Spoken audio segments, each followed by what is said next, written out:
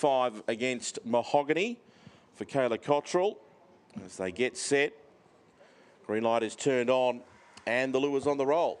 Set to run, third of the night. They're ready.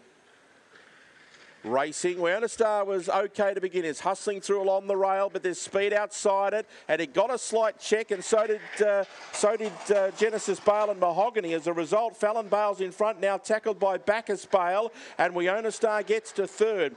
Back on the inside was Genesis Bale from Urano Bale. Mahogany's a mile off them, and so Swinging Sing. But down the back, Bacchus Bale has got a big lead. It's half a dozen clear. Weona Star rails through, but it's running out of ground. Fallon Bale third, running on was Urano Bale, but Bacchus Bale is going to win by 4 over Weona Star. About 8 away then to Fallon Bale and Urano Bale running fourth.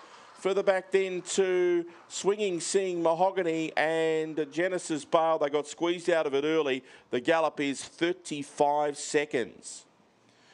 Number 7, Bacchus Bale, the winner, and has been able to score. Got to the front and has been able to run them a merry dance. It is a big win for 7, Bacchus Bale. Weona Star just began okay, but just there was too much pressure from the outside. And in the end, it had to settle for the minor money. 7, 1, 6 and 8.